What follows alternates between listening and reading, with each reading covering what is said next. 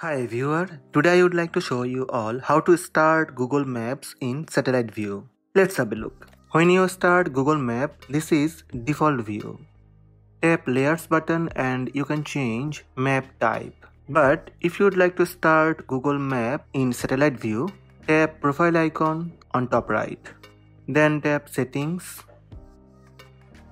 From settings, scroll down little bit and toggle on start maps in satellite view.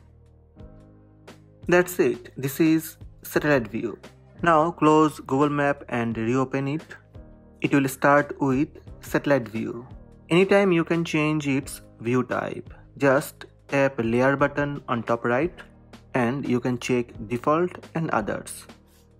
So these are the steps to start Google Maps in satellite view on Android and iPhone. Hope this video help you. Please subscribe my channel by tap subscribe button. Also tap the bell icon to receive notifications about all new videos.